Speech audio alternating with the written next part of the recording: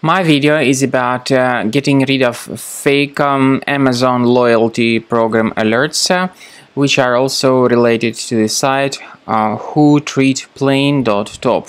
So Whotreatplane.top is a new deceptive website that attacks Google Chrome and other browsers. Whotreatplane.top tries to mislead you and to make you participate in a fake survey.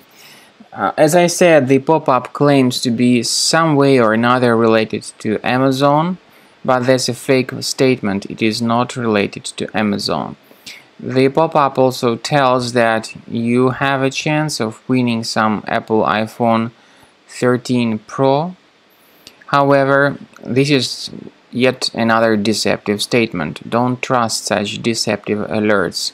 All these pop-ups have in mind to make you participate in a fake survey in order to make you share your personal details. You should not interact with all these fake alerts.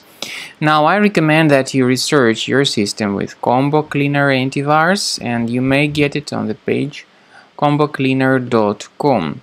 Use this green download button, install the application, and then begin thoroughly researching your system with its help. Combo Cleaner will help you to detect and eliminate all other threats which could possibly remain on your computer. After you have successfully downloaded and installed Combo Cleaner antivirus, it will be in the trial mode, so only the quick scan option is available. Click on Start Scan button. The program will first of all update its antivirus database for proper malware detection and elimination. You will notice that most likely the program will start identifying certain threats on your computer. While the scanning is taking place, you may experiment with some of the settings of Combo Cleaner antivirus.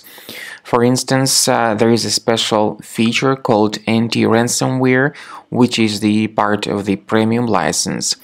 Anti-ransomware feature of Combo Cleaner helps you to add one or several folders on your system that will be protected against all sorts of ransomware attacks.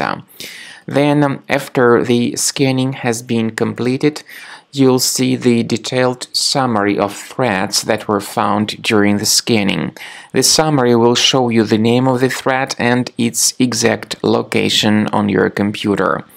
You'll be able to remove each threat manually by going to these locations, or you may consider upgrading to the premium license to remove these threats automatically.